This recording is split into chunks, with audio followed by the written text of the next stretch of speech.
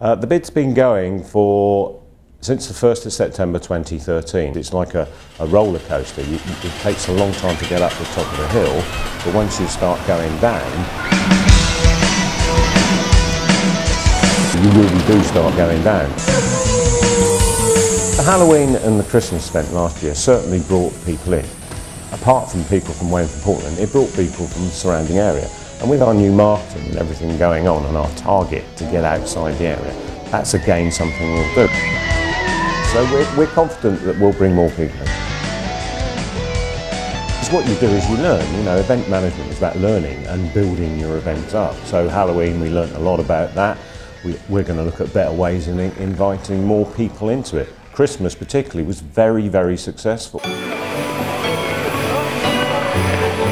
Anything like this generates interest, generates people, generates ultimately people to spend the money, and it highlights this great town of ours and the surrounding area, and of course the island of Portland.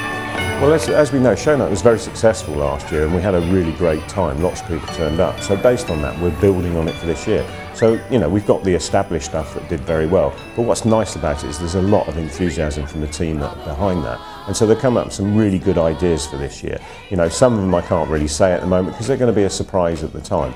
But it is great because the point behind this is it's got to build up. So we're hoping every year there's something new. So anything that can be done to generate wealth, to generate interest, to generate ultimately jobs, must be for the benefit of this town. So I welcome anything like this. It's a great initiative, and I'm right behind it.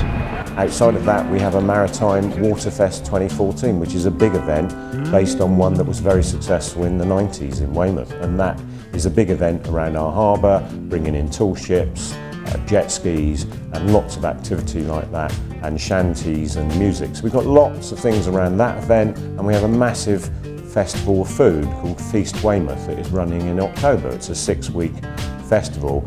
The aim of that is to widen and get new visitors to Weymouth. Part of that is a new visitor website called We Are Weymouth.